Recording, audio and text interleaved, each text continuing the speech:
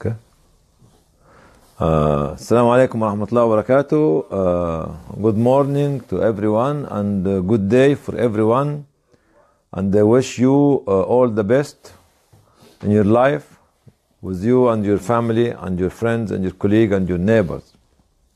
Today, Muslims are celebrating the birthday of the Prophet ﷺ,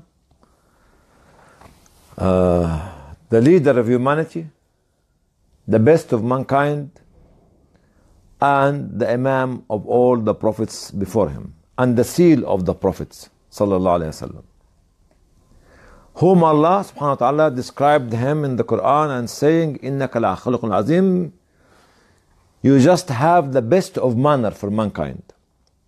Or he said in another verse of the Quran, وَمَا أَرْسَلْنَاكَ إِلَّا رَحْمَةً الْعَالَمِينَ, we have sent you as a mercy for mankind. And also in a third verse, said وَلَوْ كُنْتَ فَظًّا غَلِيظَ الْقَلْبِ لَانْفَضُّوا مِنْ حَوْلِكَ فَبِمَا رَحْمَةٍ مِنَ اللَّهِ لِنْتَ لَهُمْ وَلَوْ كُنْتَ فَظًّا غَلِيظَ الْقَلْبِ لَانْفَضُّوا مِنْ حَوْلِكَ. With the leniency as a gift from Allah to you, you become very lenient and accommodating to all of them. And if you are rough, tough, stone-hearted, they could have left you. Muhammad sallallahu alaihi wasallam. Also his wife described him, sallallahu alaihi wasallam, Khadija alayhi salam, by saying, after the revelation was revealed upon him and he was shaken, said, Allah will never let you down. إن الله لن يخزيك أبدا. Why? لأنك تصل الرحم, because you are very close to your kin, to your relatives. وتقري الضيف, and you are very generous to your guests. وتعين المحتاج, and support the needy. وتحمل الكلب, and help the disempowered. وتعين على مصائب الدهر, and in calamity you are the first one to support your community. So Allah subhanahu wa ta'ala said in his love as a duty to obey him. وَأَطِيعُوا اللَّهَ وَأَطِيعُوا الرَّسُولَ. Obey him, obey Allah, and obey the Rasul, and obey the Prophet sallallahu alaihi wasallam. In obedience, obey both of them. And also said to honor him, وَمَا جَاءَكُمُ الرَّسُولُ فَخُذُوهُ وَمَا نَهَاكُمْ عَنْهُ فَانْتَهُوا. Whatever the Prophet sallallahu alaihi wasallam brought forward to you, you take it seriously and accept it, and whatever he forbid you to do, don't do it. This is the character and the quality of the Prophet ﷺ, whom Allah made him mercy for mankind and leader for all the prophets and messengers before him. Where are we from you today, Prophet Muhammad ﷺ, on your birthday? How far are we from you, Prophet ﷺ? If the Prophet ﷺ come out today, he will never know us from the way we look, the way we speak, or the way we behave. Our religion became folklore. Singing, chanting, dancing, coloring of the code of dress that we are wearing, whether we are women or men, hairstyle, putting mascara around our eyes and say this is, men are doing it because of sunnah from the Prophet. So what's next? Or the religion of ritual. I go to the mosque 24/7. I be very nice there, but when I come outside, I become a liar, a deceiver, backbiter, scandalmonger. This is not the religion of the Prophet ﷺ, not the religion of Islam. Are we going to celebrate the birthday of Muhammad ﷺ today by what?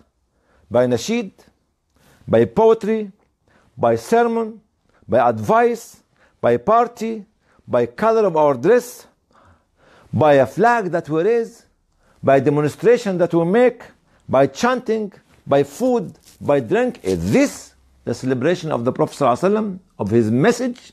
No. Where are we from you, Prophet Muhammad sallallahu alaihi wasallam, if you came out today and you found that I hate my Muslim brother and sister, I detest them. I deceive them and plot them for them, against them. I made wicked plan with the devil to deceive them, to prevent them from taking their rights. I steal their properties. Okay? I steal their properties, their wealth. I kill them. Is this the way that you can stand and say that, hey ho, we celebrate the birthday of the Prophet ﷺ, and at the same time we are doing all this? No way.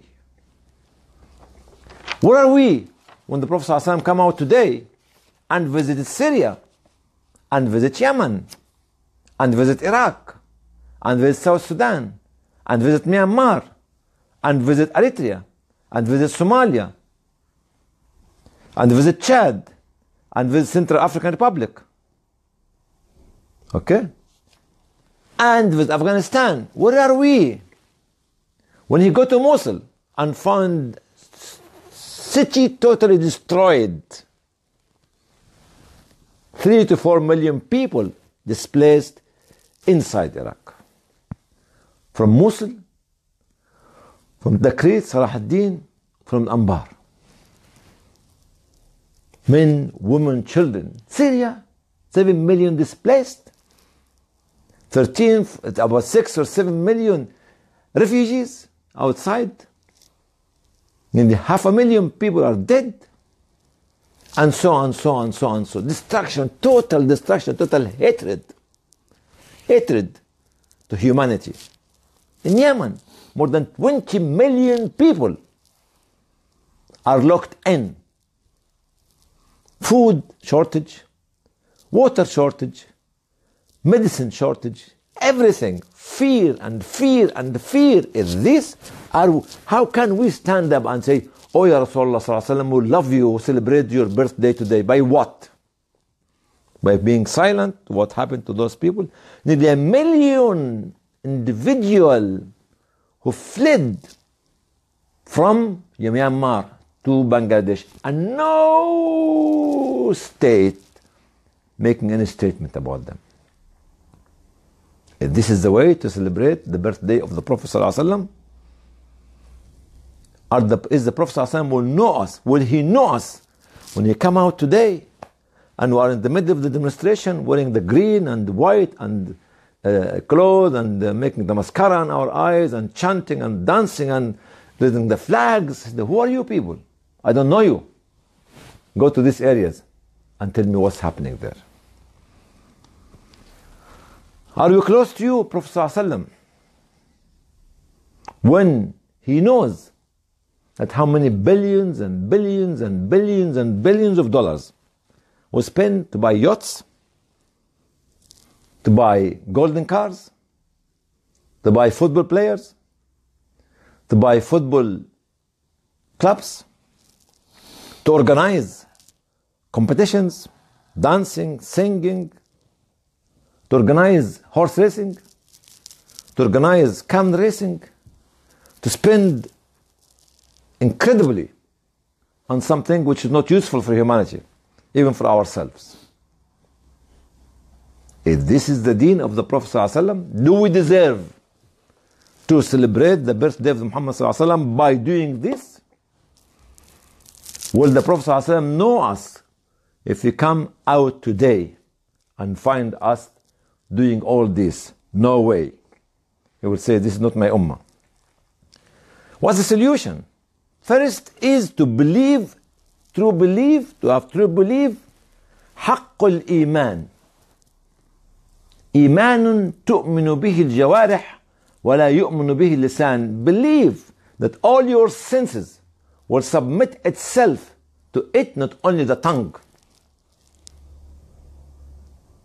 When the Bedouin Arab said that we became believer, Muhammad said, no. Allah subhanahu wa ta'ala said, no. You became Muslim. But when Iman goes deep down into your heart, you become believers. It's number one. Number two, obedience to the Prophet ﷺ and Allah. Number 3, our manner should be like the manner of the Prophet ﷺ, who was described by his wife, كان خلقه القرآن. He was Quran like walking on earth, and his manner was Quranic. العمل الصالح, and to do the good deeds for community as well as for ourselves. العمل الصالح الفعال. Number 4, to build our society, to build our community, to build our nation on the basis of love, brotherhood, humility, justice, and equality, and fairness. Number 6 is give freedom to our citizens. Widen the space of freedom for them. Number 7 is love goodness for humanity, for the whole world, not only for your people, not only for your group, not only for your clan, not only for your political party, not only for your jama'at, not only for your sect. No way. حب الخير للعالم أجمع. Love life and provide life to every creature of God. Love life and provide it to all the creatures of God subhanahu wa ta'ala. Respect all religions and sects and cultures and background. Respect.